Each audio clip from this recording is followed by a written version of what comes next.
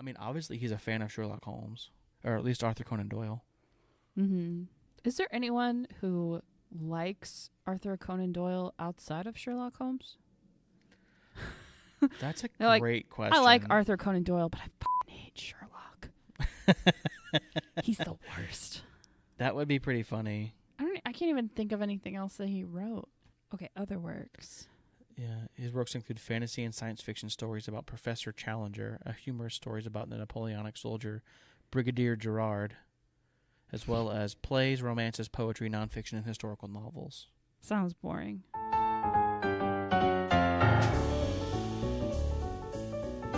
Hello and welcome to It's the Greatest Show, Man, the show where we talk about the musicals you love and why they're great and why they suck. I'm your host, Brandon Wheeler, and with me as always is my co-host, Emily Chavone. Hello. How are you today? I'm doing fine. I was better before I prepared for this episode.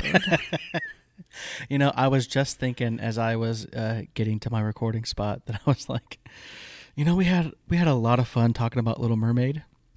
This is not going to be that. I was thinking that too. I was trying to find things to write down and for my talking points because, as you know, I like to take a lot of notes.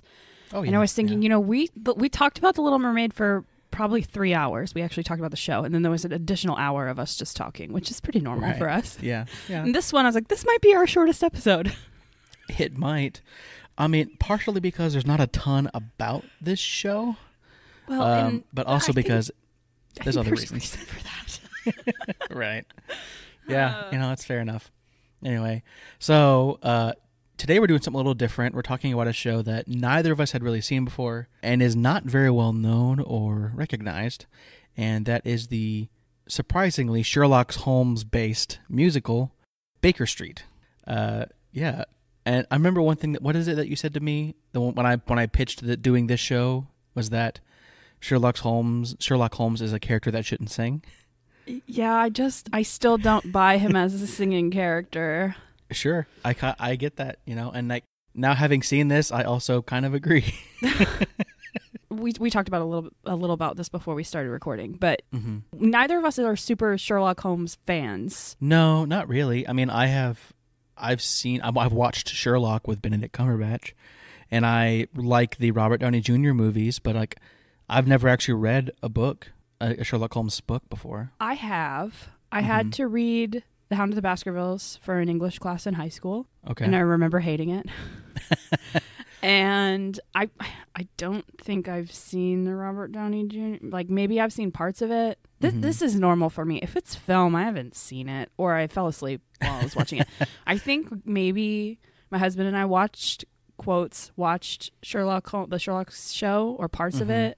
And by we watched it, I mean he watched it and I fell asleep on the couch. Right. I'm aware of the character and kind of the persona that comes with it, and nothing about that says musical theater to me. You know, yeah. And you know, maybe that's for a reason. I think there are some pretty good reasons. Okay. But we'll get to it. Oh, yeah, we'll get to it. All right, so let's just, to give a little bit of background on this show, okay? So Baker Street was first produced in 1965 by, the book is by Jerome Coopersmith, and the music and lyrics by Marion Grudeff and Raymond Jessel. Obviously based on the stories, loosely based, I'll say pretty loosely based, on the Sherlock Holmes stories by Sir Arthur Conan Doyle. And by loosely, it's very loosely, roughly 3 different Sherlock Holmes stories in this one show, which is 3 too many. Personally, like, if they're going to do that's the thing I feel like with Sherlock Holmes, it's just so dense, you really need to kind of focus on like one if you're going to, or maybe a part of another. But this one in particular is based off of the 3 stories, A Scandal in Bohemia, The Final Problem, and The Empty House. It's set in and around London in 1897, right when these stories are kind of written, which is the year that England celebrated the Diamond Jubilee of Queen Victoria. It is mentioned in the musical, so I figured I probably should say that. The only like major difference between this musical, other than the fact that it's a musical, and the stories it's based on, is that Irene Adler is in the show, but she's not really a antagonist. She's more of like a love interest which I think has happened in other Sherlock Holmes things before, but it feels very forced here specifically. Sure does. Yeah. Just because, like, Sherlock Holmes is one of those characters where he doesn't get that, and that is a theme that they explore a bit. When there's in one song in particular, they talk about how he doesn't understand love, basically, and Irate Adler is essentially trying to like seduce him in a way, but in a more playful way, not in like a super sexual way, I guess. Yeah, I would say it's pretty standard for musical theater at the time to have this like lovey, romantic leading lady. Right, for sure. Well, I guess let's get into this. I don't know. Should we start with talking about the musical itself, or should we talk about the production team? Because there's some fun stories behind all that. Let's talk about the musical first, I think. Okay, let's talk about the musical. We'll talk about all right, so creative team. One thing about this show that I noticed right away. Obviously, it's an older show. It's from '65, so it does have an overture, and I feel like a lot of modern musicals don't have overtures anymore. I can't really think of one that does. I'm trying to think of one because I feel like that can't be true. But I think there is a tendency to just kind of jump in and let the opening number do all the work. But we're also in an age where I assume most people go into a musical having heard the cast recording, especially where we are. Yeah. Like, we're not anywhere close to Broadway. So it's not like we can hear about a show and go in. Like, in theory, there's been marketing and social media posting, and then probably a cast album before most people, or at least we would get a chance to experience it live. Right. So a lot of the time, I already have a pretty good idea of what it's going to sound like going into the theater. So I'm trying to think of a recent show, like a contemporary musical that has an overture. I can't think of any. Well, and the thing, too, is like it may be one of those things where it has an overture when you see it live, but there's not an overture included on the soundtrack. On the cast recording, yeah. That makes sense. Yeah. That might be the case, too, but I think a modern musical that just popped into my head I think could benefit from an overture is Beetlejuice. I was just thinking, does Beetlejuice have an overture? I don't know if it does. I don't think it does on the soundtrack. Sure. Does No, I think it starts with Dead Mom. Or something like that. No. Really? Welcome to a Show About Death is the opening number. That's the big. There's one like a small number right before that. Really? Because he says Beetlejuice is like a ballad already or whatever. Oh, that's right. I'm trying to think. Like, Come From Away jumps right in. Surely Dear Evan Hansen has a overture. Oh, sorry. It's the Beetlejuice starts off with Invisible. There's a song that everyone's favorite musical theater actor, Sophia Ann Caruso, sings. Invisible. She sings Visible, and he goes, I forget what the exact lines, but he's like, a ballad already. And that song and then he starts. sings the whole Being Dead thing. You're right. Which is that's a great opening number. Well, and Hadestown doesn't. The Prom doesn't. Does Moulin Rouge? I don't think Moulin Rouge does either, because and Evan Hansen doesn't either. Really? Hamilton doesn't have an overture. I don't think Evan Hansen has an overture. Surely something like New York, New York has an overture. Oh, maybe one of those. Yeah, I haven't heard those. Like, I'm trying to think, what's this year? Shucked? I don't think Shuck does either. That makes me sad. As a musical theater person, like as a music person, I like a good overture. Yeah, and so do I. But and as a performer, I like getting pumped backstage when the overture's playing. One of my favorite things. For sure. Yeah. Anyway, enough about our overture tangent. So anyway, there's an overture. There's an overture, but like the first song in the show comes like, I don't know, 3-4 minutes in, maybe even more than that. It's like the overture, and then we get like a small scene that's got to be like 5 minutes. And then we get to the first song in the show, which, sets up Holmes as a character. But here's my thing. The first song in the show is It's So Simple, right? Yep.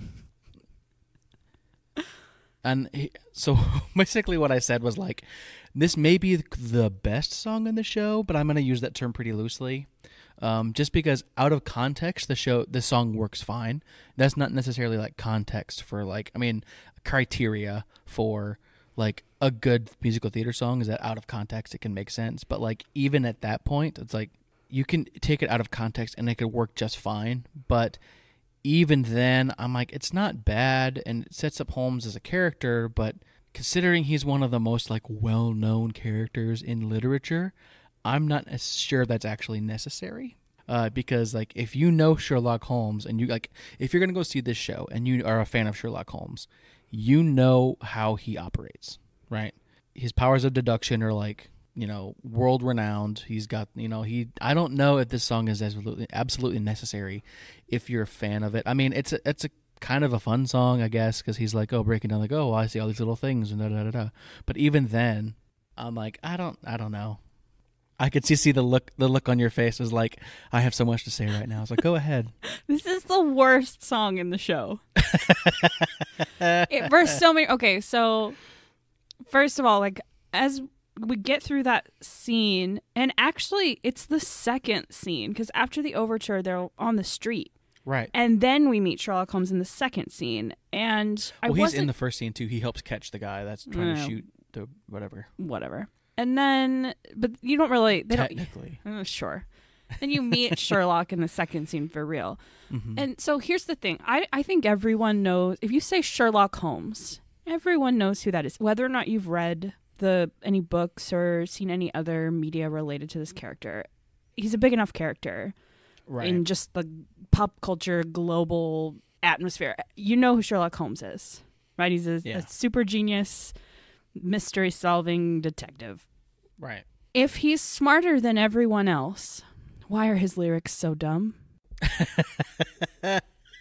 It's all so simple. Nothing about this is simple, Sherlock. No one else can figure it out. Yeah. So you have to write him as wittier than, like, smart characters say smart things. But his lyrics are, pun intended, too simple. Yeah. Well, I have something that I'm going to come back to later with this song, but Okay. we'll say that. It just, it is. Yeah. He's like, I mean, it's not particularly clever lyrically. It's not, what's the word I'm looking for? It's kind of a weird thing. Like, it's not like spoken word. It's not really like patter. It's kind of a weird thing because it's not a singy song. I mean, there's a clear melody. And in research, I've seen a lot of comparisons to My Fair Lady. And I think the show, in my opinion, this piece was written by people who saw like the Rodgers and Hammersteins and the Lerner and Lowe's through the 50s and early 60s and thought, yeah, we can do that. And just imitated that style. Mm-hmm. And I don't think it works for this character. It's not that I don't believe Sherlock could be a character in theater. I just don't think it works as a musical. Sure. I think I would rather see a Sherlock play. Yeah. And there's a lot of Sherlock plays. Like that's not an uncommon thing, but this is the only Sherlock musical, like the only one that I found in my research, and that's probably for a reason. Mm-hmm. But anyway, really like pretty soon after that we meet we meet Holmes and we meet Dr. Watson. Yes. Who I have thoughts on Watson.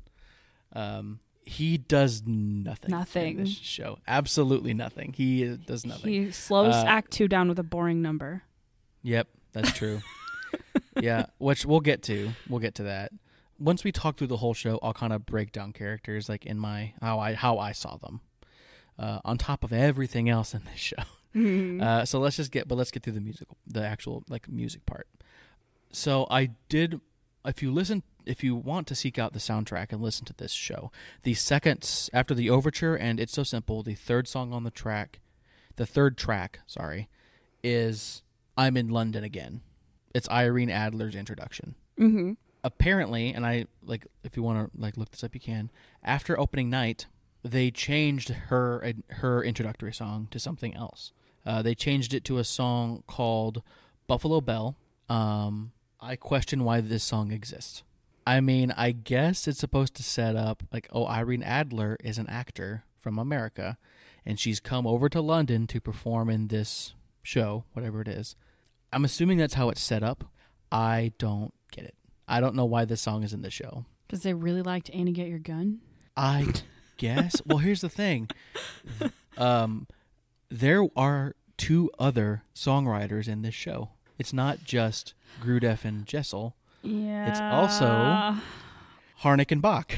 I am really from Fiddler on the Roof. That I just what happened? What happened? Because that makes me wonder as Bach and Harnick are some of my favorite musical theater. Like, some of their work is great. So what is this? Yeah. So just to say it out there, just to put it out there, out of the 14 songs in the show, Harnick and Bach wrote 4. Mm-hmm. One of which being Buffalo Bell. And I don't know why this song exists. I still question it. I mean, it's not a particularly entertaining song. Maybe it's supposed to set up, Irene Adler is an actor, and so that's why she sings this song before she sings I'm in London Again, which is also written by Harnick and Bach, and is probably my least favorite song on this show, and that's saying something because none of these songs are particularly good. But I just don't like that song. It feels, as weird as this is to say, it feels older than the rest of the songs in the show. Like it feels like an even older song than 1965. I can see that. It just doesn't really fit, in my opinion. I mean, I get why it's there. Irene needs to sing something, I guess, when she shows up. But, that's kind of how I feel about that one. My notes, I literally wrote, what a lackluster introduction to this character. I said, musicals from this era have a vibe, and even this is boring. So it's like... I wrote, oh good, a fucking play within a play. I mean, that's something this show needed for sure, isn't it? Definitely. No, I think maybe it was really boring, and they were like, we need another up number, and it's not that long of a piece. Mm-mm. Buffalo Bell's like, 2 minutes?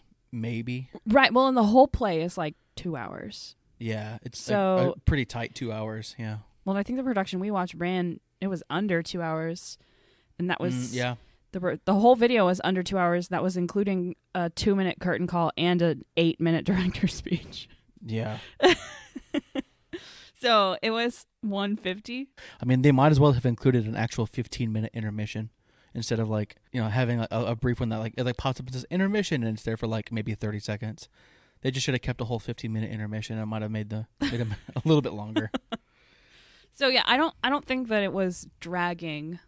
That is a problem of some musicals where there's too much and it starts to drag and it needs to be trimmed down. Mm-hmm. So I think there was room to add this number, and it just gave what's her face, Inga Swenson, another fun thing to do, because this is still, I mean, if we think about musical theater history, like the 60s, it's still musical theater is escapism, right?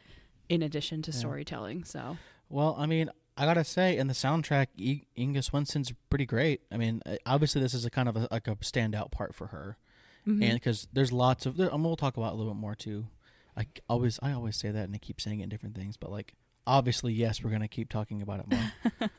But there are even having not being able to watch her performance, just hearing her on the soundtrack, it's she's got some range, she's got some versatility, and it's that obviously is kind of that. I think this show is kind of catered around her as opposed to Sherlock, even though it's a Sherlock story. Yes. Well, and she was the one nominated for a Tony Award, right? And he wasn't. So right. Well, I was gonna get to that. Okay, sorry. Stuff. Anyway, stop getting ahead of me. Okay, so then after that song, some plot happens. Honestly, I had a hard time following it. I had a hard time following it, not just because there's so many. There's 3 different, like I said, there's 3 different things happening at the same time. I'm not even sure what Holmes is trying to investigate. Yes, I do. I remember now. So the opening number is this guy comes to him. He's like, hey, I sent this letter to Irene Adler, but I'm engaged, and I don't want my fiance to find out. So can you go get this letter, steal this letter from her, because she's here in London. And he goes, yeah, okay, sure, I'll take this case, for whatever reason. He's like, no, I won't. Fine. No, I won't. Fine. Yeah. So it's I don't know why he decides to take this case. But then he goes out and he recruits not the police to go search her apartment, because I guess that's too obvious. He recruits street rabble, the irregulars, the Baker Street irregulars, to go and create a distraction so that he can go steal the letters from her hotel or wherever she's staying. The song that they sing, again, I kind of got Gilbert and Sullivan vibes, just because it feels, or even something like, yeah, I mean, yes, Gilbert and Sullivan vibes from like the police force, the goofy police force that's in Pirates of Penzance. That's what I got vibes from that. The song is called "Leave It to Us, Gov." It actually, I heard it and went, "Oh, this is Consider Yourself" from Oliver. Yeah, yeah, a little bit, yeah. I mean, we're just swapping like one British classic lit piece for another. For another, yeah. But that's what it's. I don't think it's just the dialect. I think the piece is just like, oh, it's just a bunch of boys singing this. You know what's funnier about that? Oliver came out after this. Really? Really? Yeah. Oliver came out after this. Don't look it up. I'll tell you all this information later. Don't look it up. I'm going to tell you about it. God, keep talking. I'm not typing. Shut up. Stop typing. If I was there, I'd smack your hands. Stop typing. I wanted some of this to be a surprise. It did not come out after Oliver. You're wrong. No, Oliver came out after this. No, is what it did not. Oliver was produced in the West End in 1960. Oh, in the West End. So the musical existed. And then Broadway in 1962. Really? The film is 1968. Then my information I have is wrong then. Sorry. Because no, it's fine. I looked up something that said I looked up a thing that says musicals produced in 1965 and Oliver was on there. Oh. So that's why maybe it was still running. Maybe. But I specifically typed in premiered in 1965. Maybe I need to take a break before I talk about that and go back and do some more research. But I just looked at the one page, so that's probably just on me. Sorry. One of us is a pretentious musical theater history nerd. No, I know. I know that. So anyway, now that I've proved how much I don't know about musical theater, we'll go back and talk about this. So anyway, so Leave It to Us, Gov, this song here. Yes, it does sound a lot like Consider Yourself from Oliver. Uh-huh. It was something that I thought about too. I don't know. It pretty much is that song, now that you mentioned it, yeah. But considering where it's at in the show, I was like, I mean, it's a fun bit part, but it still kind of ultimately feels out of place. It does inject some like life into this relatively one-note show, at least for 3 minutes and 9 seconds. So that's kind of where I'm at on that one. I'm like, I mean, Consider Yourself is one of the most recognizable songs from Oliver. Mm-hmm. So by essentially like, I don't want to say steal, but like borrow the type of like, I don't even know if it necessarily borrows like the melody or, I mean, they're very similar, but they're not the same song. Right. No, I think this comes from the creative team being familiar with what was popular in musical theater in the last decade or so, mm-hmm. and imitating that. So I wouldn't say that the song's plagiarized or anything, but it sounds it's the same kind of vibe. Mm-hmm. It's that song in this show. Sure. Yeah. I would agree with that. And so then mm-hmm. Sherlock Holmes decides to dress up as a priest. A reverend. Oh, okay. It's reverend. A reverend, yes. and pretend to need help and hang out in Irene Adler's apartment room, wherever she is. And she's an actor and she just buys it. At first, it seems at first, yes. But not really. She's so clever, as we'll find out after she's her just as clever as he is. Way too long number that she definitely saw right through him because she's so smart. Yeah. She was like, "Oh no, my apartment's on fire. Here, go sit outside." And then she is like, "Oh, I need to save this box." Thus, this box, hands it to him just as the reverend, and then he opens it, and then it quote unquote clicks for her that this is not some old man, this is Sherlock Holmes. Yeah. And then proceeds to sing this song where she's like toying with him in a way, right? Because she's like, "Oh, look I have all these letters. I do love letters," hence the name of the song. The very cleverly titled Letters. Letters, I do love letters. Yeah, she proceeds then to read through song 3 different letters, mm-hmm. one of which sets up a different storyline, which we don't really address. It's the the story A Scandal in Bohemia. Uh-huh. That's the first letter. And then that's kind of it. Nothing comes of that particular plot that I can think of. Yeah. Well, and then there's a letter from some guy in Wyoming, who she sings with a southern accent, which makes no sense if you're an American. And is that in the cast recording too, or is that just a production watch? Sure, I didn't listen through the entire cast recording. I just went back and reminded myself of the songs. Mm-hmm. No, it's in the cast recording too. Yeah, she sings it in a southern accent when like terrible grammar, because apparently that's how people from Wyoming talk. I loves ya. I loves ya. Yeah, and there's like a couple other things where it makes me laugh because I remember I was in a production of Radium Girls in college, and I played the lovesick cowboy, to which he says he's from Wyoming, and the director specifically told me, he's like, do not do a southern accent. He is from Wyoming. My wife is also from Wyoming. She does not talk this way. So don't do a southern accent. And I said, gotcha. But if you're a cowboy, you must be southern. I'm a rancher. I only wrote 2 things about that song, and it's both referring to the Wyoming letter. I wrote, why is the Wyoming guy southern? And, yes, the old suicide punchline. Yep. Because that's hilarious. If you don't say yes, I'm going to shoot myself with my really expensive gun. I loves you. Great. Yeah. I just straight up wrote, like, the jokes in this song just fall flat. They're so bad. They're bad. Oh, not that. That's a bill. I was like, oh, you've got to be kidding me.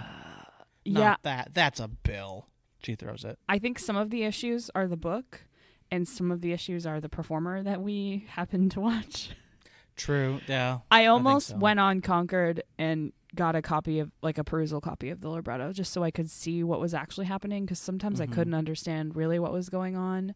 Right. And I don't want to necessarily like on this performer, but I really don't think she understood the character. Maybe not.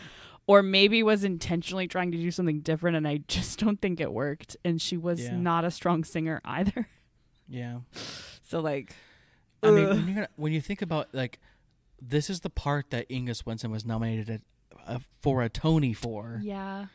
That's tough because, I mean, and I wrote this, I'll go ahead and say this now, but I wrote this down for a little bit later, that if you want to play Irene Adler, you have to be willing to really commit. Because Irene needs to be pretty versatile for a performer in this show. She's all over the place. She does at least 3 different ways that she speaks. She has 3 different tones or inflections and or accents that she does. Right, while singing. And it's a soprano role. So it's like, oh, you've got to be able to, like, bring it. And, you know, the performer we saw I don't think was a strong enough performer to pull that off, unfortunately for her. But even then, it's like, if it's done well, it could be a very impressive role. If it's done well.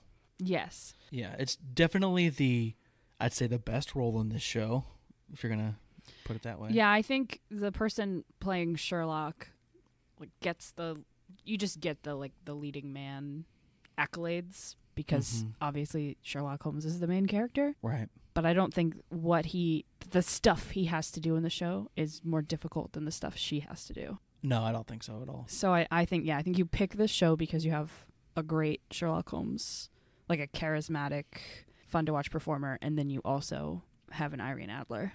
Yeah, well, that's the thing, is like, I also wrote that Sherlock Holmes really isn't like a funny series. Like, there's not a lot of comedy in the books that I can remember. And so adding humor to Sherlock Holmes can feel very forced, no matter where you put it, right? There's not a lot of humor in the books that you haven't read. From what I remember. How could you remember? You haven't read them. True. Well, do you remember any humor in the books when you read them? No. I read one book. Right. There's a lot of them, so it's a very small sample. Sure. And I think Hound of the Baskervilles is also more one of the more serious ones, I think.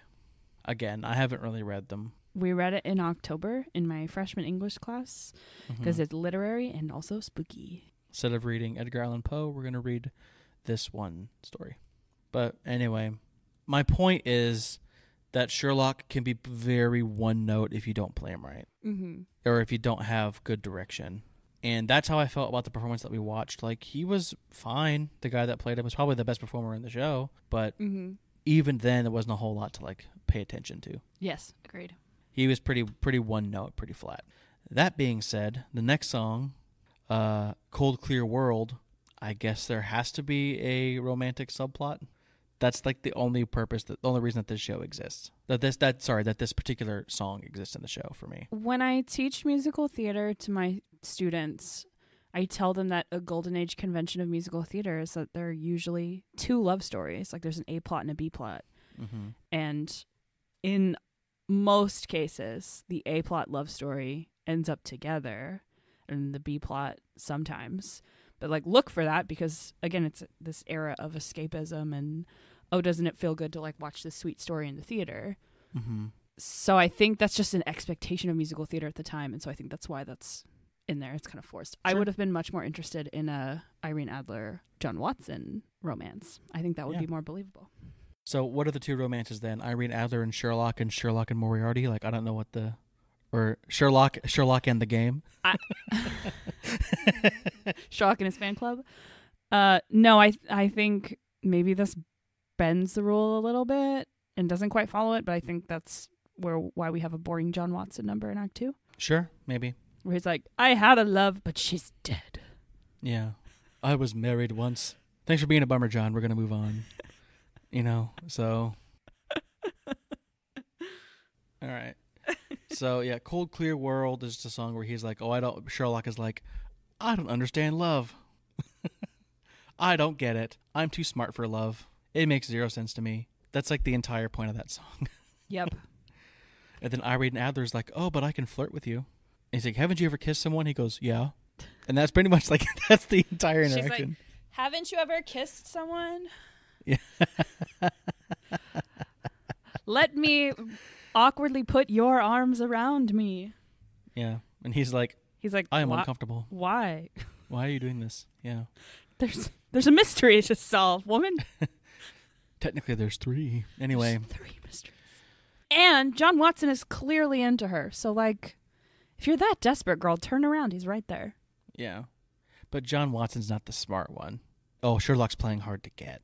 It's like, no, Sherlock's a dumb.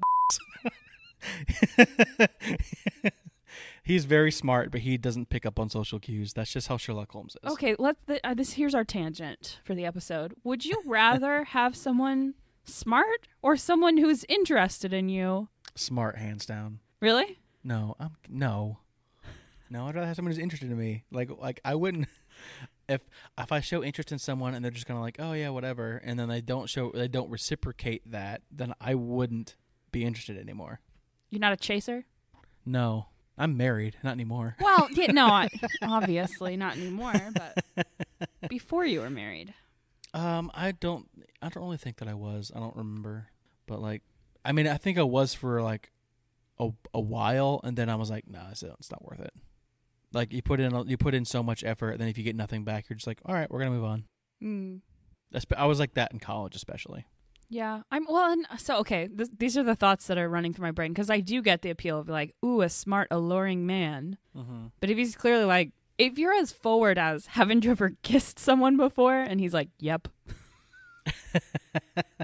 I feel like that's a clear sign. Like, you saw through his reverend disguise. You can't see that he's not interested in you. And it's not like Watson's a dummy. Right. Yeah, that's true. I don't know. I mean, he seems pretty dumb in this, like in comparison to Sherlock. Yeah, well, and Sherlock needs to be smarter, clearly, but like the way that I perceived it too, as I was watching it and listening to it as well, is that they had to write everyone significantly dumber than Sherlock, because Sherlock is supposed to be like peak human levels of like genius, right? Uh-huh. And if you're not that, it's hard to write for that, I feel like. Mm. So they had to make everyone else significantly dumber. And by that, they made John Watson do nothing. They should have put everyone at Sherlock. Where Sherlock is in this show is where everyone else should be. And then Sherlock needs to be elevated above that. But They were unable to write to that elevation. Yeah, that's how I perceive that. Mm. Right after that is what I wrote. This next song on the in the pecking order is What a Night This Is Going to Be, which is the Act 1 closer. And I was like, I stand corrected. I think this is the best song of the show because at least it's fun to watch and listen to. Is this the one? My notes say, why are we getting naked on stage? Yes, this is the one where they're getting in disguise to go, and I think at this point they're going. This is when they've at this point in the show, I was confused, but I think at this point, Sherlock has deduced that Moriarty is involved somehow, and they're gonna go catch him. They're gonna go find him. That's what they're trying to do at this point in the show, and he's recruited not his partner John Watson to help him. He's recruited Irene Adler to help him. Mm-hmm. Right, and so. This is a song they're going to go together to some place to try to find him. Now, when I just listened to the soundtrack, I thought, they're going to go to like the opera or something. But they're going in disguise to try to find him. That's what I thought was happening. Mm-hmm. When I watched it, that is not what's happening at all. They're literally just going into the street. Yeah, they're going to pretend to be some Cockney urchins in disguise. I do like the kind of juxtaposition where she's very excited because she's going to be with him. And he's like, how can I make myself look uglier? He's like constantly doing stuff. He's like, how do my eyebrows? They look terrible. Good. And he puts them on, and he just keeps going. And then for me, that's funny. This whole sequence was very strange. So again, the production we watched, it was a community theater production. I'm not expecting Broadway levels of quality here, but I do expect in general that community theater will be better than like high school theater, just because you're going to have more adult performers who have, if they don't have more theater experience, at least they have more life experience. I think adults are more likely to jump in and be able to perform better than high school kids can just jump in and perform. Mm-hmm. Right. And so in this version of the show, they make this plan that they're going to get in disguise and go in the streets and try to find Moriarty or whatever they're doing. Mm-hmm. And so anyway, so they go to their respective rooms to change into their new fun costumes. And Sherlock just takes his pants off so that we can have a joke that his underwear is the British flag. Yeah. And as a person who regularly directs teenagers, that makes me super uncomfortable. Right. Like you could have the same joke with a modesty partition and just throw the flag underwear over the top of it, right? Haha, hilarious. Sure, yeah. And then there's a whole bit where Irene Adler is with Daisy and maybe someone else. Mm-hmm. I suspect the production we watched is not exactly the same as what is licensable today, because this is not the Act 1 finale per Concord Theatricals. Oh, even so, according to Concord, it's not the. According to Concord, it's not the Act 1 finale. But at the time, it was licensed by Tams Whitmark, so things may have changed.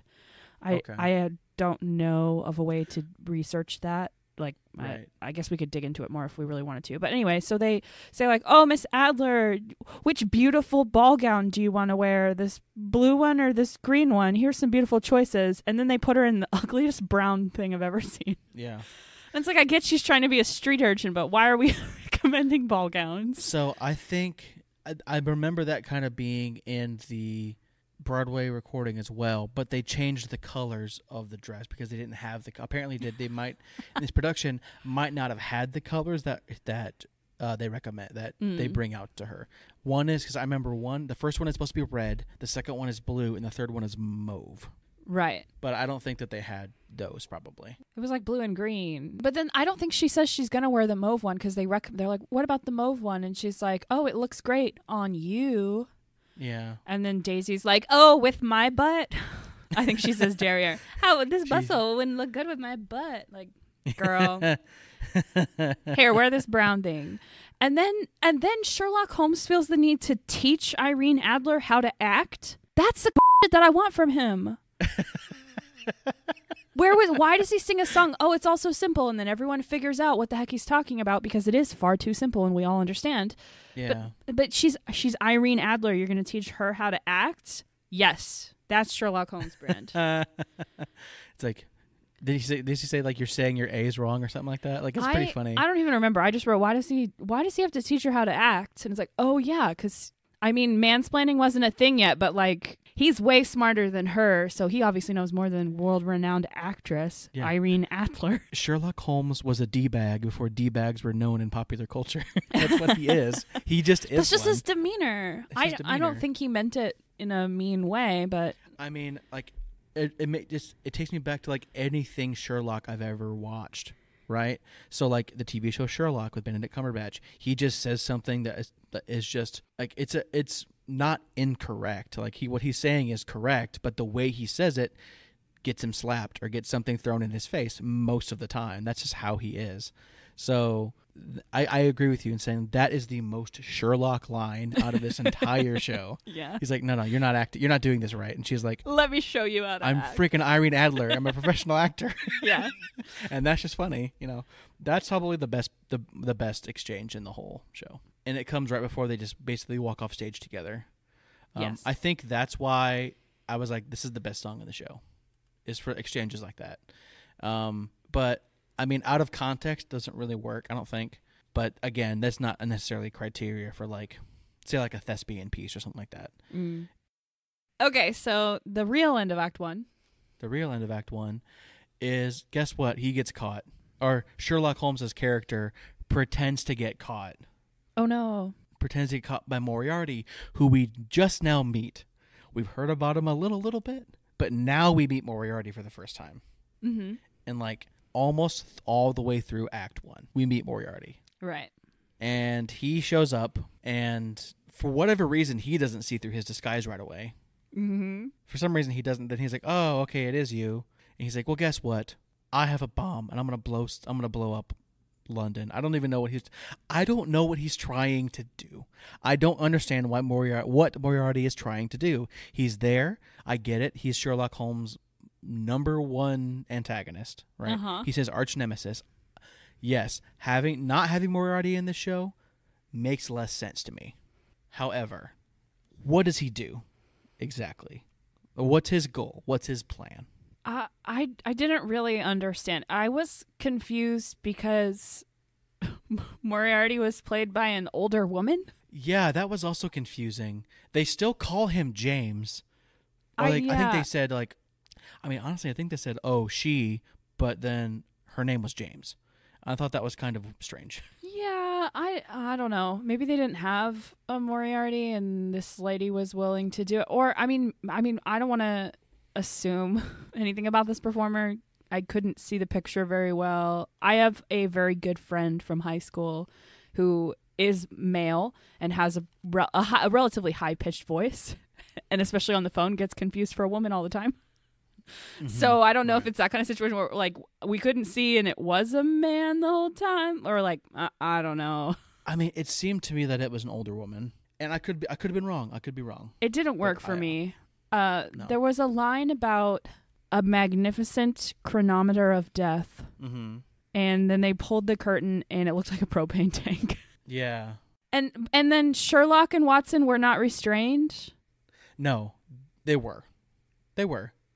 Sherlock was restrained behind his back, but Watson's hands were restrained in front of him. He's like holding his cane, but his hands are tied There together. were multiple times where they were both using their hands, and they were just like pointing a gun, like stay here, and then they run away so they don't get exploded. But like, man, if I'm gonna die anyway, shoot me. I don't want to be exploded. Just shoot me. Yeah. Well, here's something that I noticed as well. I was like, why is Moriarty leaving his people here to also get exploded by this bomb?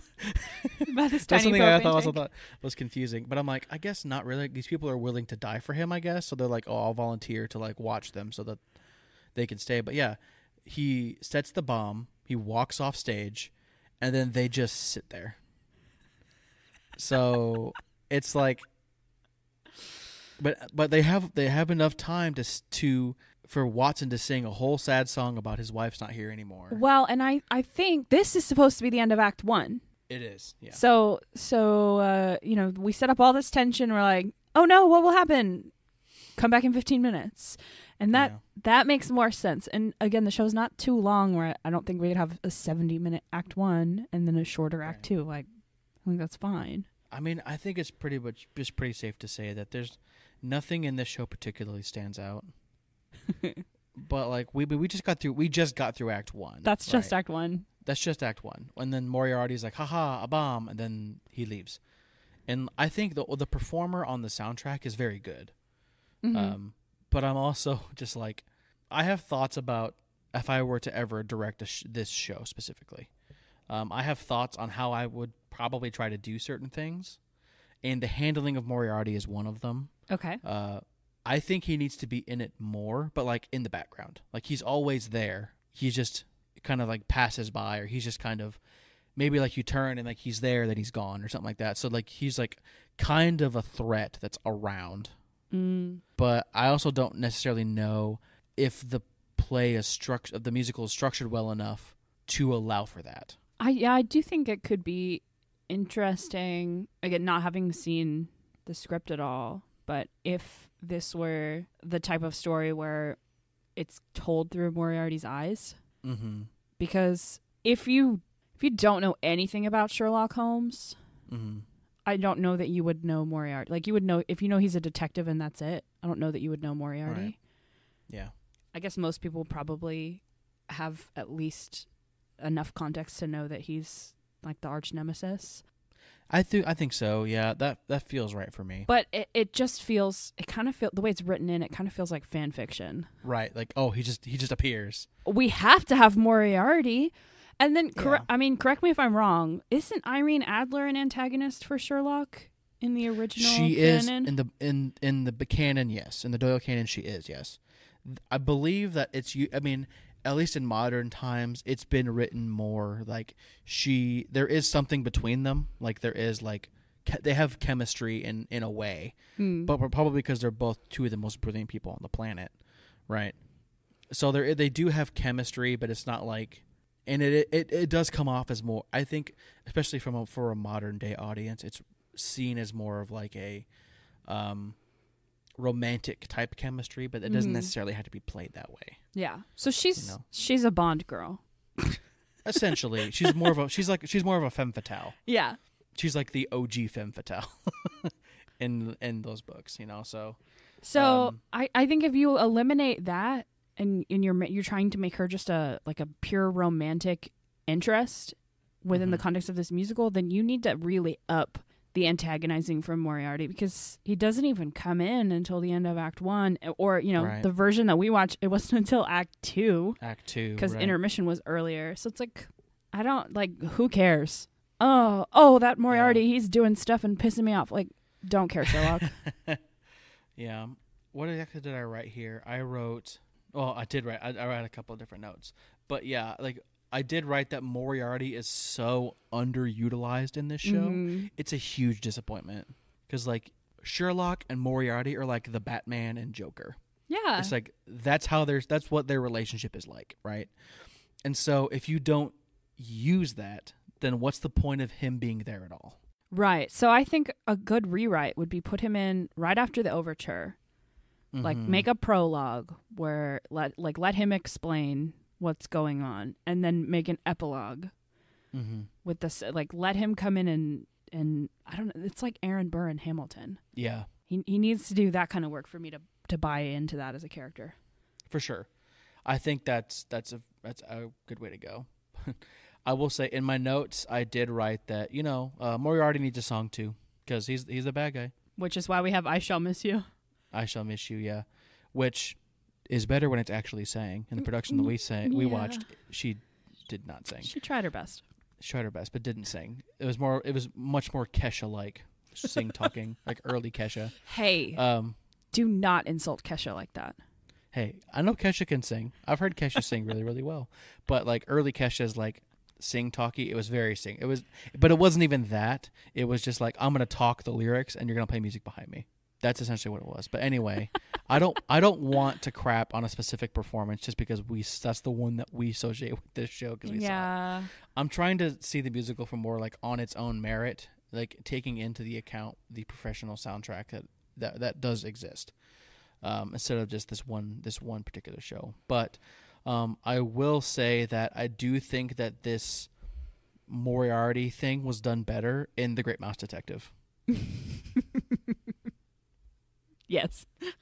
Tell me I'm wrong. No, you're honestly, absolutely right. Radigan's a better Moriarty than Moriarty in this show. Sure is, yeah. Yeah. And he's got 2 songs. And Goodbye So Soon is pretty much I Shall Miss You, but better. But better. The World's Greatest Criminal Mind and Goodbye So Soon. Man, like those songs are those are really good villain songs just in general. And that's what this show's missing, a really good villain song. Yeah. Cuz he also a really good villain, but that's beside the point. Anyway, well, actually, right after I Shall Miss You, they sing Roof Space, which is the opening of Act 2, which I don't quite understand why it is in the show either. I mean, oh, hey, you remember those crazy orphans that we met, those street urchins? Here they are again, singing another song. I wrote down, this is why people hate musical theater.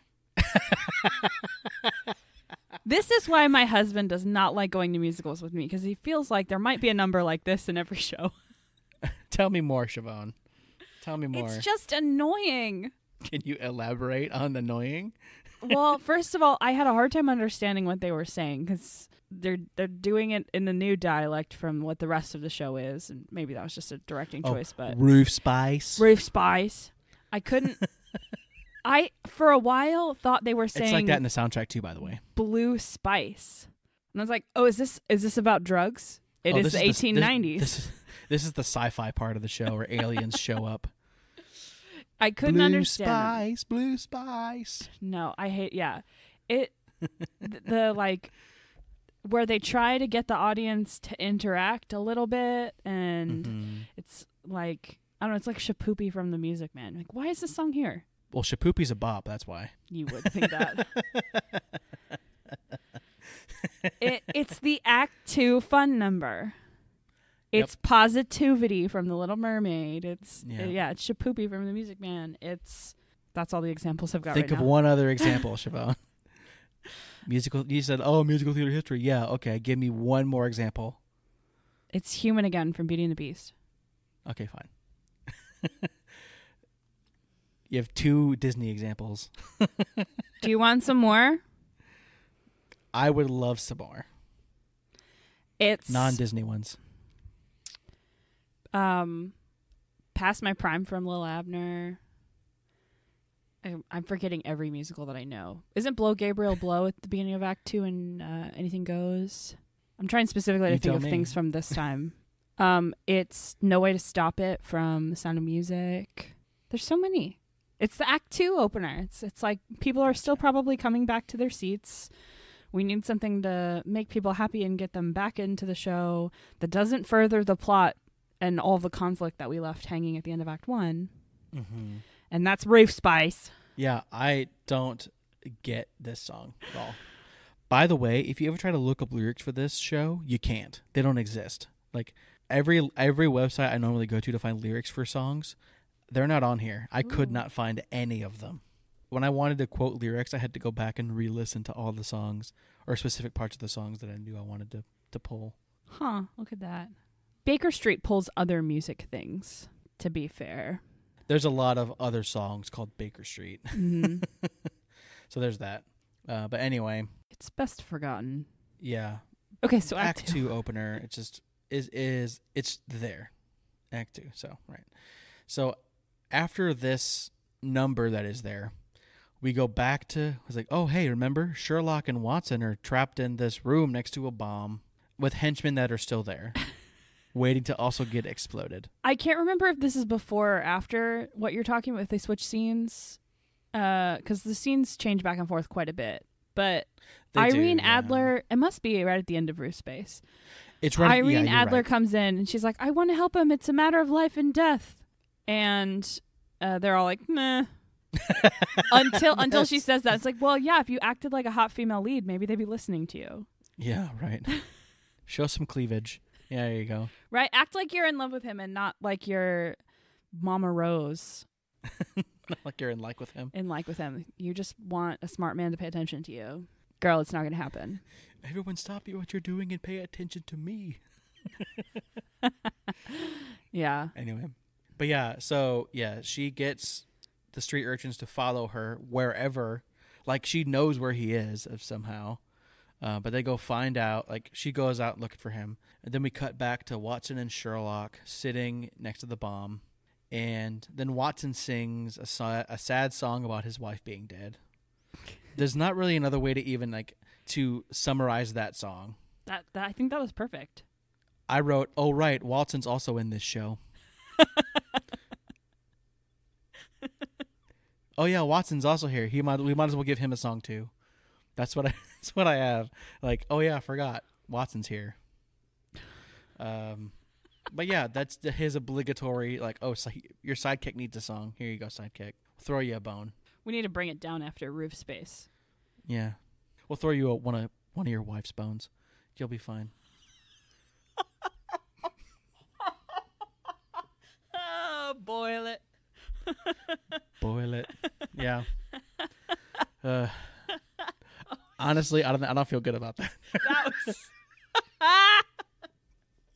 Was that just off the cuff? Yes, it Ooh, was. Wow. I don't feel good about That's that. Anyway, mean for you. It was mean. That was mean even for me. Yeah. Ooh. Oh boy. Anyway, so basically, after that sad song, the henchmen are still there. Irene and the rabble show up and are there to rescue Sherlock. And then he just goes, okay, he just stands up and he's not bound anymore. And then Watson's like, WTH, bro. And then Sherlock's basically like, well, if you were better at this, you would know. And that's pretty much what he says. He's like, well, be better at this. Plus, besides, he's like, I had them bind my hands like this for a reason because I knew it could be easier to escape. He's like, also, I didn't tell you because you're not good at subtlety. Essentially, is what he tells Watson to his face. Mm-hmm. He's like, and then he goes, bloop, pulls his hands out of the ropes, and Watson's like all tied up still. Like his hands are tied around his cane in the production we saw. And so, like, okay, well. He really liked that cane. I don't know why the henchman didn't take the cane away. Right. You know what's harder to do? Run with a limp. It's harder to run with a limp. I just wrote in all caps, Sherlock, you could have saved yourself the whole time. Of course. He's Sherlock Holmes. Then why sit here for a while? Because Watson has to sing his song, Emily. We need to build tension while we wonder if the propane tank will explode. It was so small. How could it be a magnificent chronometer of death? And it was the tiniest little propane tank I've ever seen. Maybe the entire thing was just C4. And C4 didn't exist in 1871. That's not magnificent. That's just a bomb. Anyway, so after Sherlock basically nonchalantly disarms a bomb in the equivalent of like is it Victorian? Victorian England version of waiting till 1 second, like in every sci-fi show ever. He just walks up and he just goes blip, blip, blip, and then he disarms the bomb and he's like, hey, we have to. It's like, Watson, let's go. We got to go get Moriarty, and they leave. And then Irene stays in the room with a now deactivated but still potentially dangerous bomb. And, oh, by the way, he does insult her for coming to save his life. Yep. He does do that. He's like, why would you come here and do something? You're stupid to come here and try to rescue me. And she's like, well, I was like, he's like, you put your life at risk for no reason. Yep. And then he just leaves. He just leaves the room. And then so she sits down and she sings a song called I Do It Again, which is literally this, like what you think it is. It's her being like, well, he was a jerk to me and I risked my life to save his, but I'd do it again anyway because I love him. Yeah. My only note for this was like, is this the I Want song? But it's so far into the show, I don't know. Yeah, there's not. Is this the I Want song? I don't know. Yeah. This is like if Ariel sang Part of Your World right before Ursula showed up. She kind of does. No, I mean like before Ursula shows up to ruin the wedding. Like that's what this is like. She sings Part of Your World and then Ursula shows up to ruin the wedding. That's what this is like to me. Yeah. I don't get it. I'm like, it's a boring song because every song on the show is pretty boring. Mm-hmm. And then like nothing really comes of it. It's just kind of like, oh, I'm sad now that Sherlock was so mean to me, but I'd do it again anyway to save him because I love him and blah, blah, blah, blah, blah. Nothing really comes of it. And then basically they show up and be like, oh, yeah, we still got to go get Moriarty. And it's like, okay, next scene, let's go. That's pretty much what happens. It's like there's nothing comes of this scene, really. No. And then very soon after that, we have the final conflict or confrontation from the Sherlock Holmes story, The Final Problem, where Sherlock and Moriarty come face to face. And for some reason, they are now, I think, on a mountain where the story is. Yeah, so there's in whatever song, In Pursuit. Oh, right. Then somehow Sherlock Holmes has discovered that Moriarty has taken off in a balloon, but he knows that he doesn't have enough fuel to get out of England and to Europe. So he's like, he must be going to a coastal town. And then I think in the lyrics somewhere it say that, he's going to go to Dover. And so then they go to Dover too. Right.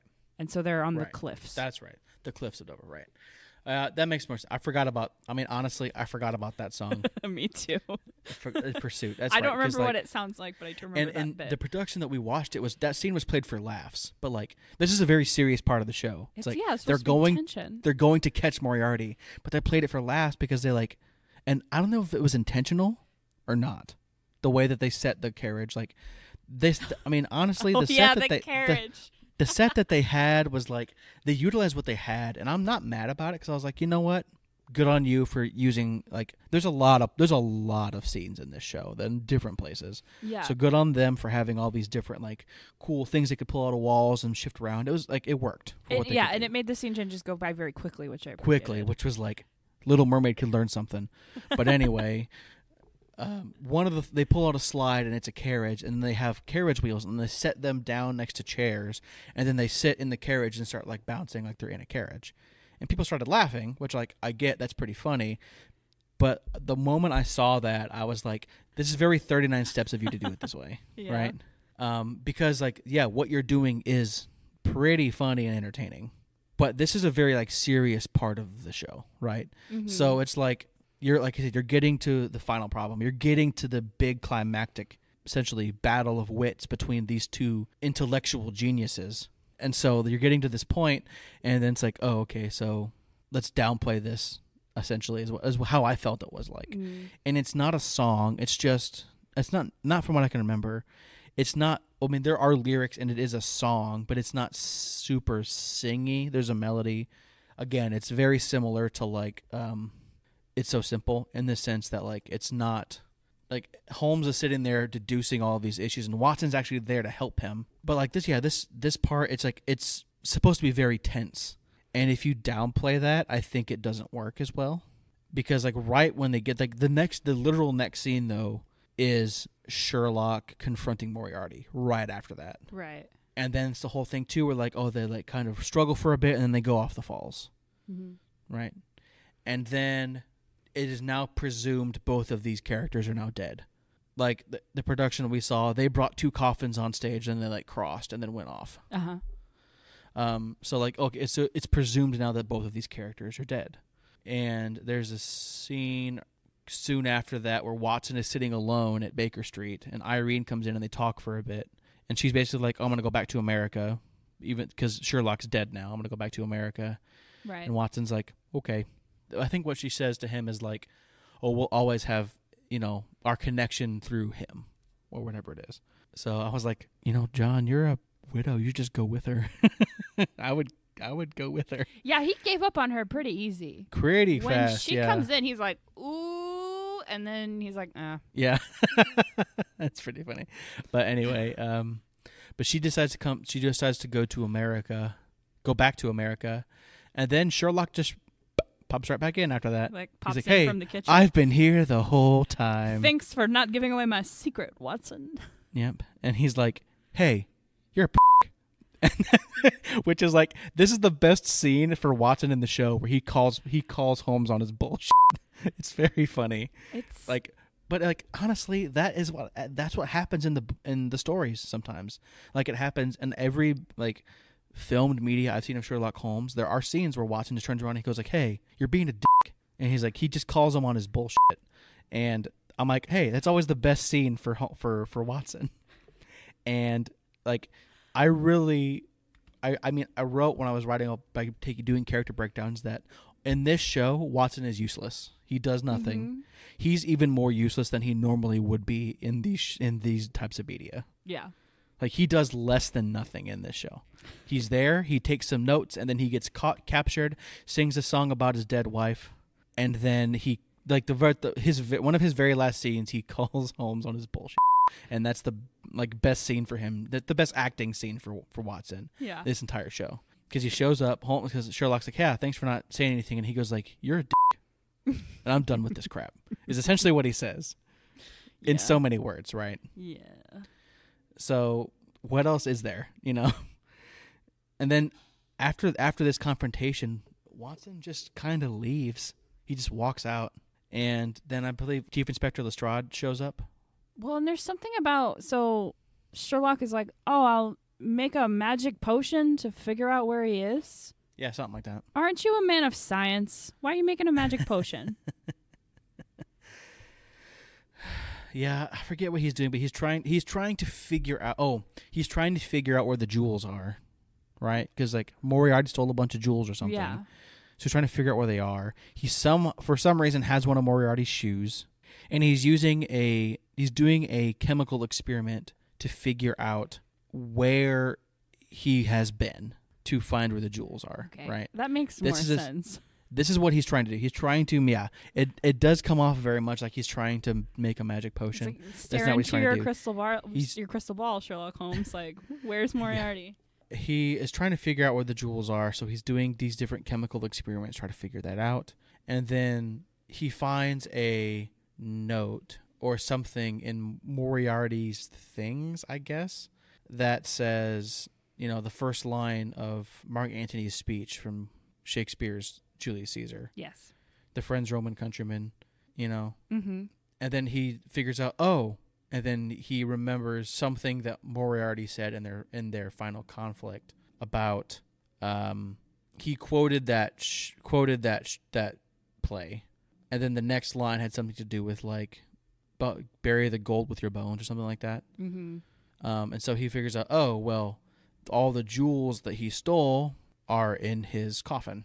So basically, Sherlock and some of his henchmen, not his henchmen, he recruits the rabble, the Baker Street regulars, whatever, the regulars, the Baker Street regulars, and the police, and they go and basically crash Moriarty's funeral. But at one point, like they do and it's not on the soundtrack, but they do a reprise of "I Will Miss You," whatever it is. They do a reprise of that. But it's "I Will Miss You, James Moriarty." And they're like, let's look on him one last time. And they open up his coffin, and there's a bunch of jewels in there because, of course, there is, because Sherlock is a genius. So all the people that are there, who are all these kind of seedy individuals, start pilfering all the jewels. And they sing a song called Jewelry. And they start putting on all this gold. And they're singing about how pretty they look and like, I can't go out there without my jewelry. And then this is where I noticed the second use of the lyric of derriere in this show. It is said twice. I didn't catch that one. So the first time you did catch, I caught that one. Song, it's when Irene Adler's what a getting night ready. This is going to. So and what a night this is going to be. Here's the exchange. It's Daisy and Irene. Daisy, what about the mauve, ma'am? Irene, what? The mauve with the bustle. She says, gorgeous on you. And what, with my derriere? Yeah. And then she says, I've simply got nothing to wear. That's their whole exchange. Yep. In Jewelry, the use of the word derriere comes in the chorus where it says, out on Leicester Square, diamonds out my derriere. And they say that in the song twice because it's part of the chorus. I didn't catch that either time. I think I was distracted by the fact that the casket they were carrying was the only person who would have fit in that casket was the little boy on stage, and maybe barely. Right? It was tiny, and then they were just 2 seconds before this, they're crying about, we'll miss you, James Moriarty, and then they're like, ooh, jewels, and they start covering themselves in long costume pearls, all of them, all these men in Victorian quote-unquote top hats and suits putting long strings of pearls around their necks. Yeah, it's weird. But that's the whole song. Is like, out on Leicester Square, Diamonds Out My Derriere. Diamonds That's Out the My second Derriere. time derriere is used to make a rhyme in this show. Out of 14 songs, that same word is used twice.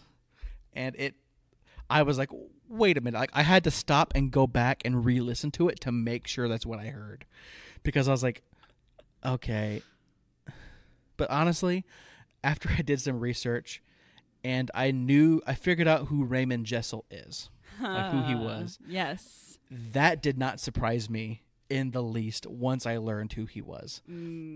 So, oh boy. It just was like, you have got to be kidding me. Also, what a weird song to sing last in this show. That's the last number in the show. It's such a weird song to end this show on. Agreed. I mean, like, right after this, basically, they all show up and the police take all the jewels back, and then Holmes then hears Moriarty's disembodied voice and figures, haha, he must not be dead. I'm going to go look for him. And Watson's like, okay, great, let's do it. And then Holmes is like, oh, I need to go to Charleston. And he's like, Charleston, that's in America. And he goes, yes, it is. And then he leaves. And Watson starts to like take notes like he would. And then he just goes, nah. And then he leaves too. And that's the end of this show. There's no big finale number. I mean, at the least thing, like, honestly, they just did a reprise of I Will Miss You, right? Mm-hmm. Or whatever that song was called. Is that what that song's called? I think so. I Shall Miss You. I Shall Miss You, yeah. I Shall Miss You. So I know they just did a reprise of that, but I honestly feel like Watson should do a second reprise of that song when Holmes leaves and he's not going with him. Or something. There needs to be something else tacked onto the end of this show that's not just like unspoken gag bye and then the show's over. But like you're saying, if Moriarty does a prologue and an epilogue like Burr in Hamilton, then it makes more sense. Mm-hmm. And you can have an actual end tag that's not just like, and then he's gone. You know. Well, yeah, Moriarty only appears twice. In this entire show, the entire show only twice. And so, I don't know. I guess if you're a person who again hasn't really had a lot of exposure to Sherlock Holmes as a character, like you haven't read a bunch of the books or watched the TV show or seen any of the movies or whatever. Again, I haven't done all of that, so maybe I'm incorrect here. But if Moriarty is the big bad, like the big bad for Sherlock, why is he only on stage twice? Yeah. He's not really threatening. He stole some jewels. Oh, no. Yeah, that's kind of it. And guess what? I made a bomb. It's magnificent. Yeah. Leave small. Underwhelming. Yeah. Sherlock's going to disarm it in like 2 seconds. But that's it. That's how the show ends. And it just kind of is over. And, you know, I talked about The Little Mermaid, how that show fizzles at the end. Man, this is so much worse than that. So much worse. So much worse than that. It's a very unsatisfying ending. This entire show is pretty unsatisfying, honestly. But the last note I put in the show is after that last song, I wrote, "The game is afoot indeed," because it sets you up for like a sequel or continuation, and they don't do a lot of sequels or continuations of a ton of musicals, unless you're Disney or Andrew Lloyd Webber. Or Bye Bye Birdie. Bye Bye Birdie has a sequel? Uh-huh. What's that one? Isn't it called Bring Back Birdie? Oh, I don't know. I'm asking you. I think that's what it's called. Yep, Bring Back Birdie, 1981. Okay. Well, I didn't know that. Okay, well, there you go. I was thinking of Cats 2, Jellicle Boogaloo, but you know. Love Never Dies. Yeah. High School Musical 2. And then Love Never Dies senior year. Love Never Dies senior year. Oh, God. When we have to cover Love Never Dies. I will die. So, oh, yeah. Let's talk about the creatives. Because okay, so, there's some stuff there. There's some stuff here. We touched on it a little bit, but so this show the book was written by Jerome Coopersmith. Couldn't find a ton of information on him, but Concord actually has a little bit about him on their website, and says that he is Jerome Coopersmith is a distinguished dramatist who has written plays for television, for the legitimate stage, and audio dramas for radio broadcasting. He has won a Tony nomination for his play Baker Street, the Broadway musical based on the adventures of Sherlock Holmes, which is correct, I believe. He was nominated for Best Author, or Best Book Writer, essentially, was what it would be now. It says, it remains the only theater event in history that features the great detective singing while in pursuit of the evil Professor Moriarty. Mm-hmm. Yeah, I'm aware. He's also the co-author of The Apple Tree, the 3-part musical revived on Broadway recently, for which he adapted the Mark Twain stories of Adam and Eve. His play Eleanor, about the early life of Eleanor Roosevelt, was selected by the Smithsonian Institution to be performed in Washington, D.C. in conjunction with the Eleanor Roosevelt Centennial. So he's done some stuff. He says he's also written some. He was also the principal writer on the original series of Hawaii Five-0. He also wrote for the television series Streets of San Francisco and Spencer for Hire. He's also written a half dozen made-for-TV movies, including An American Christmas Carol. So he went on and he's done some stuff. I believe he's still alive. It says that Mr. Coopersmith holds the rank of adjunct professor in the City Colleges of New York. He teaches script writing. So yeah, that's pretty cool that he's still around. I think that's pretty neat. I think that while the book for this particular show is not, for this specific show, is not particularly strong, I think he had a hard job because he picked 3 different stories to adapt as opposed to maybe adapting 1 or 2. You know, so I mean, if you want to include Irene Adler, that's the one I believe that includes. She's the most prominent in the Scandal in Bohemia one, I believe. And then the Final Problem is the other one with Moriarty. But I mean, he had a hard job, so like I don't necessarily blame him for that. But so he wrote the book, and then we have our 2 songwriters, Marion Grudeff and Ray Jessel, who are both sadly no longer with us. Mrs. Grudeff, she died in 2006, and Mr. Jessel died in 2015. So relatively recently, you know. But Mrs. Marion Grudeff, she was a Canadian concert pianist and musical theater composer. She performed with the Toronto Symphony Orchestra at the age of 11, which is pretty impressive. Mm-hmm. With this show, she actually, she and Grudeff and Jessel subsequently collaborated on the songs for the Broadway musical Baker Street. They moved to New York City, where the show ran for more than 300 performances. So it actually ran for 311 performances from its opening to its closing. And they also worked together on a show, a new version of Hellzapoppin', which is a musical review. And they also co-wrote the musical Life Can Be Like Wow. But I've never actually heard of that one either. Have you ever heard of that? No. No? Okay. That was produced at the Charlottetown Festival in 1969. So they wrote that relatively soon after they finished Baker Street, it seems. One of the things I found the most interesting, though, is that in 1981, she continued to teach piano privately in Toronto until her retirement.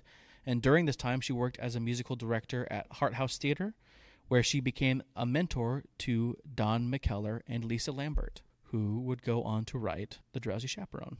So something good came out of it. You know, she is, I mean, you know, I think in this particular show, she was the music and Mr. Jessel, I believe he was the lyricist. That's kind of what I gathered from there. They may have worked more collaboratively, but it's not entirely clear. It says music and lyrics by Marion Grudeff and Raymond Jessel. So I actually think she wrote the music and he wrote the lyrics. They are both credited with both. Mm-hmm. And knowing what he has done, mm-hmm. He does have a music background. He Clearly, does, yeah. Maybe he's not as strong a musician as she was, or mm-hmm. he wasn't as strong as she was, but based on his later career. Yeah. Well, I'll say here that so Raymond Jessel was a Welsh songwriter, screenwriter, orchestrator, and musical theater composer. Born in Cardiff, moved to Canada in 1955. That's where he met Marion Grudeff. He did contribute to shows like the Dean Martin Show, the Carol Burnett Show, the Smothers Brothers Show, Bob Newhart Show, and lots of others. In the 1970s and 80s, he was a writer and editor for episodes of The Love Boat and Head of the Class. So, he didn't do nothing after this, right? Mm-hmm. This was kind of in the middle of everything that he was doing. So yeah, after he helped write songs for this, he just went on to be like a sketch comedy writer in Hollywood, which is pretty fun for him. Though if you go on YouTube and look up Ray Jessel, you're gonna find something else he's probably more famous for now. We don't necessarily need to get into that. Yeah, I don't really have anything nice to say about that performance. So yeah, we won't talk about that. But if you want to go find it, you can go find it. Check it out at your own discretion. At your own discretion, right? So I will say that at the time, this to say the reviews for this show were mixed is pretty generous. I suppose. There is a quote here from the Stereo Review magazine who said that they described the score for Baker Street as being warmed over Gilbert and Sullivan with a Guild sauce of Lerner and Lowe.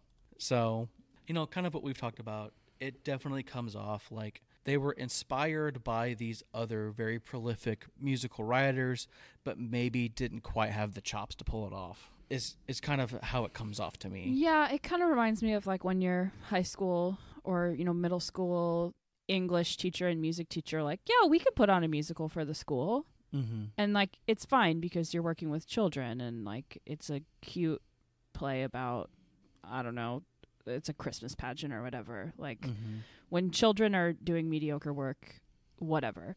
But I just really don't understand how this made it to Broadway.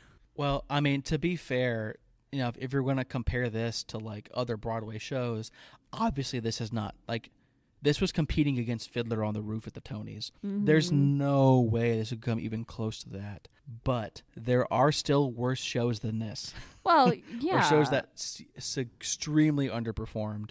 I mean, this show, even though, we're talking about it here and we didn't love it, or even really, and some of us probably you didn't even like it, but taking that into consideration, it still ran for over 300 performances, which is more than a lot of shows do. Yeah, I just think maybe in 1965 audiences had bad taste. Maybe. I don't know. Number one, how did they get Hal Prince? I know Hal Prince wasn't like Hal Prince in 1965, right? Right. Not yet. It wasn't what we think of today. But he directed Fiddler before this. Yeah. Did he not? Yeah. Yeah. And then came to do this. And I mean, maybe Bach and Harnick got him. I don't know. But the other thing that I'm interested to know more about, and I don't know if I will ever learn more about this, is that it started at the Broadway Theater and then transferred to the Martin Beck Theater, which is now the Al Hirschfeld Theater, which is an off-Broadway space. So it some of the 311 performances were actually off-Broadway performances, which is fine. Shows do that all the time. Yeah, but sure. It transferred at the end of October, right? It closed on Broadway, technically October 30th, reopened off-Broadway November 3rd, and then closed November 14th. So, like, were we just planning to do the show for 11 more days, or did it flop after it transferred? Because transferring a show is expensive. Like, surely it wasn't worth it. It probably wasn't. No, I'm assuming that probably was that. But, like, apparently and I don't know much about, theater producers, to be honest with you. But from what I can understand, Alexander Cohen may not have made the best financial decisions as a producer. Yeah. So I feel like that's kind of where that comes in there. I think we're looking at the same thing. The Wikipedia article. Yeah. This makes me laugh. I'm going to just read the quote. Producer Alexander H. Cohen felt the show was such an event that he announced prior to the opening, men would not be admitted unless they were clad in jackets and ties, and women would be allowed in only if they wore dresses. This policy quickly changed once the mixed reviews were in. Yeah. Yeah, that doesn't really surprise me.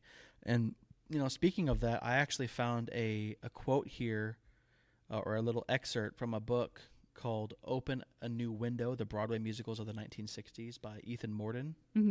And he had some things to say a little bit about Baker Street. And I'll just kind of read a little bit of this here. Baker Street, a musical adventure of Sherlock Holmes, suggests at first moment something better left untried. Sherlock Holmes singing, and where's the romance? But remember, it's an adventure, a rare chance to use the musical's technology on a thriller. Jerome Coopersmith drew his libretto more or less from Arthur Conan Doyle, but this really was a novelty in every respect, from its Holmes and Moriarty to its giant electrified sign of crimes in progress that producer Alexander Cohen erected on the facade of the Broadway Theater for all to see. And then he goes on to say that Inga Swenson supplied some heart interest as the American actress who starts as Holmes's foe and quickly becomes his confederate. Peter Sallis played the ever-clueless Dr. Watson. The Bill Baird marionettes presented Queen Victoria's Diamond Jubilee Parade, and Oliver Smith designed an ingenious series of twisty visuals, peaking in a confrontation on the Dover Cliffs when both Holmes and Moriarty went flying over the edge. Hal Prince directed, Lee Becker Theodore choreographed, and Cohen spent the money. All this led to Baker Street's being a genuine, spectacular, lavish, and fast and suspenseful as a mystery must be. It did win Best Scenic Design at the Tonys. So yeah, I was looking to see if I could find any pictures, and I couldn't see very much. It looks like there's some pictures of the playbill. Mm-hmm. But I would love to know what it looked like, because maybe the visual interest... It's like anything else. You can trick people into thinking a show is good if the spectacle is there. Right, and I'm gathering from his quote there, it was probably a pretty spectacular set. Like, the production value was there. It just was kind of empty other than that. And maybe this is one of those shows that if you want to produce this show, that you just need to be able to utilize that, right? Because like we said, even watching this community production that we watched, the ideas are there. It's just, you're a community theater. It's really hard to do a lot of this very specific choreography or scenic elements that you need to make this show like really good. Yeah. Oh, Playbill's got to look back on it. Yeah, I see that. It's mostly pictures of the performers, obviously, including Tommy Tune, who made his Broadway debut. Oh, look at that. Oh, Christopher Walken also made his Broadway debut in the show, which is also a fun fact. Yeah, it looks like, from what we can see from the limited images here, it looks like the set was pretty elaborate. Yeah, I would agree with that. And Fritz Weaver definitely looks the part of a Sherlock Holmes, I'll say that. Yeah. And Inga Swenson, being as beautiful as she is, obviously makes a very good Irene Adler, even though like that's not a necessary thing for her, but it is part of her allure is that she's very attractive.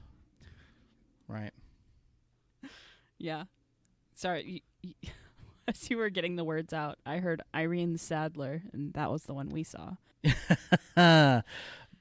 Anyway, I did say that. I did misspeak, yes. But anyway, there is a little bit of a final quote here from the book that I quoted earlier, the Open a New Window, the Broadway musical of the 1960s. Mm-hmm. And this is what Ethan Mordden says kind of in this last little stanza about Baker Street. In terms of its songs, this is no Camelot. Cohen entrusted the score to the unknown Marian Grudeff and Raymond Jessel, and they produced an unknown score.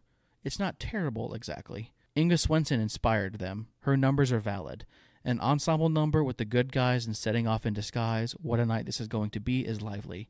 The first number, a setting of the famous Holmesian deductive process, It's So Simple, is correct. It was really generous to compare to Camelot, which I also find boring. Yeah, right. Camelot is boring. Sorry if you're a Camelot stan out there. If you're a Camelot stan, what are you doing here? Send me an email, thegreatestshowpodcast@gmail.com, and let's talk, because I think you probably need help. I mean, no offense to anyone that's been in that production recently, because it was up for, the revival was up for some Tonys, but man, that show's boring. It's so boring. If you're a fan of that show, why? Yeah. If you want to come on here and defend it, or at least talk to us to defend it on social media, add us, send us emails, whatever you got to do. Like, I'd love to know about it. I mean, honestly, we'll probably eventually talk about Camelot, but I'm not super looking forward to it. No. Anyway. Okay, now we get to the point in the show. Let's rate this show. What do you give the show out of 10? 2. A 2? I was gonna be a little more generous. I was gonna say 4. Oh well, you're nicer than I am. That's also true. I give it a 4 because it does have moments that I think have a lot of potential. It's just as a whole pretty flat in one note. And it's definitely not the worst thing I've ever seen. Like, I've seen some pretty bad stuff. I think Repo the Genetic Opera is worse than this, but that's probably me, and I'm probably going to get in trouble for that because I know that's got a cult following. And maybe eventually we'll talk about Repo as well. But like, I mean, I enjoyed this more than I enjoyed Repo, probably. Interesting. Yeah, maybe it's in a 3, maybe it's like a 2.5 because I dislike this a lot. I don't hate it. Right. It's just bad, and it's not maliciously bad. It just feels like a bunch of people who liked musical theater and also liked Sherlock Holmes and wanted to write a thing. Yeah. And so they did. Mm-hmm. And like, good for you, I guess, but like that doesn't mean it's good. No, and that's okay. You know, I mean, this probably could have used several passes or a complete pass as far as like just not do it. But you know, like there's shows that you and I've worked on where I've felt like it's got potential and it's getting there, but it needs either someone else to kind of look at it, or it needs, you know, maybe to like shift some perspective or something to just make it to just elevate it a little bit more. And I just think that while this show I think it did get that when they brought in Harnick and Bach. They probably brought them in to try to make it a little bit better.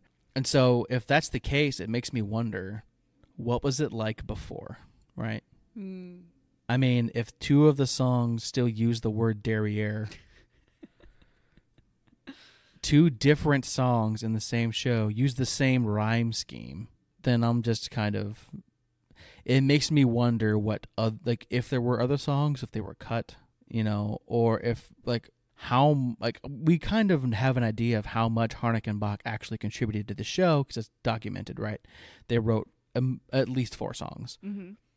But did they rework anything else? We don't really know. Yeah. And do you think that there's a cast that could actually make this a pretty decent show to watch? I think it needs some serious edits for it to work, at least for a modern audience. I still don't think I buy Sherlock as a singing character. Mm-hmm. I think if we took that frame and made it either Moriarty is like the narrator and it's told from his perspective, or maybe it's told from Watson's perspective, because isn't most of Sherlock literature from Watson's perspective? Question mark. Am I misremembering that? Aren't most of the books from Watson's perspective? I believe that they are. Yeah, so that does sound right. There's a like existing support for that. Like if everyone else is a singing character and not Sherlock. I mean, that's what I was going to suggest. Is like, do we need to make? Would you make everyone else sing around him, but he doesn't sing in the very beginning? So that first number it's all so simple, right? Yeah. Have Sherlock figured out, and then just have Watson sing the song to explain it to everybody else. Yeah, it's so simple, so very simple. Yeah. And then he's just sitting there talking about it. But yeah, I mean, it kind of... I mean, it kind of is like that a smidge, because Watson does sing some of the things, and then the guy who's being deduced from that he also is singing parts of it as well. Mm-hmm. So it's kind of like that. But if the entire show was like that, I think it would work a little... Maybe it would work a little bit better if Sherlock is not the one that's singing. Unless you are writing him lyrically above and beyond everyone else. Mm-hmm. And I don't know who's capable of fixing that. Mm-hmm. Like, Sondheim's gone. Right. If we put Lin-Manuel Miranda on it, it's going to be a wrap. Yeah. I don't necessarily want to see Sherlock Holmes rap. Right. I don't think that works, so I just don't buy him as a singing character. Yeah. And that's fine. Like, I mean, and actually for me in my head sets up a little bit more comedy, because it's like they all go to him and he's like, I don't sing, and then just kind of move on, right? It's like, yeah, no. Or I mean, you could even play with that thought where like Watson singing and then Watson singing to explain the thing, and you know the audience is set up that this is non-diegetic, and that it's the songs for the audience and not for the characters, and then have Sherlock like make a comment about why is everyone singing? Yeah. Like, why is everyone singing? I don't understand. Yeah. Like, I'm like, yeah. if you want to inject more comedy. I don't buy it. So I think if you could make changes to make it better, I don't know that I would like it anyway. I don't know. It's a no for me, dog. Okay. That's fair. We don't have to like everything. I think, like I said, it has potential, but where you could find it, I don't know. As far as like what you could fix, I just think it needs another pass. It needs some more work. And I think if you have really charismatic, talented performers, you can forgive it could work more. really well. Yeah, and maybe that's what they got as well. I mean, obviously Inga Swenson was very good. I mean, she was nominated for a Tony, so obviously she was a standout in this particular cast. But I think maybe simplifying the story would help. Yeah. Instead of having 3, have 2, or even just do 1. If you really want to have Irene Adler in the show, then make sure you can do part of a story that she's in, but Moriarty needs to have more of a presence. Yeah, it feels like it's trying to do too much as a fan service instead of just like you can, if you really want to do that, I'm sure there's ways to work passing references in. Yeah, for sure. And they kind of did to an extent too, where she's like, "Oh, you have a fang from a Baskerville hound" or something like that. Is part of the dialogue. There's stuff there. It's just it's just got to be utilized, I think, just a little bit better, and it would make it a little bit of a better show. But I don't see this becoming a revival anytime soon. No, yeah, I think there's a reason it's largely forgotten. Yeah, unfortunately. But that's also, a lot of things with a lot of musicals. Like, not every musical is going to be as popular as Hamilton or Phantom of the Opera. Nothing's really going to, not everything is going to blow up like that, and that's fine. Yeah. Woo, that was one of our shortest sessions talking about the show. I can have that stupid Simple song stuck in my head. It's so simple, so very simple. But it shouldn't be. It should be very complicated. It should take more than a 2-minute song for me to know what the fuck you're talking about, Sherlock, if you're so smart. It's The Greatest Show, Man is produced by Brantley Wheeler and Emily Chavone. Our theme song is by the incredibly talented Patrick Duffy. Links to all his social media in the episode description. You can find us on all the socials at Greatest Show Pod. Tweet at Emily and tell her why her opinions are bad and she should feel bad. If you have any suggestions for a musical we should cover in the future, send us an email at thegreatestshowpodcast@gmail.com. Thanks for listening, and we'll catch you on the next one.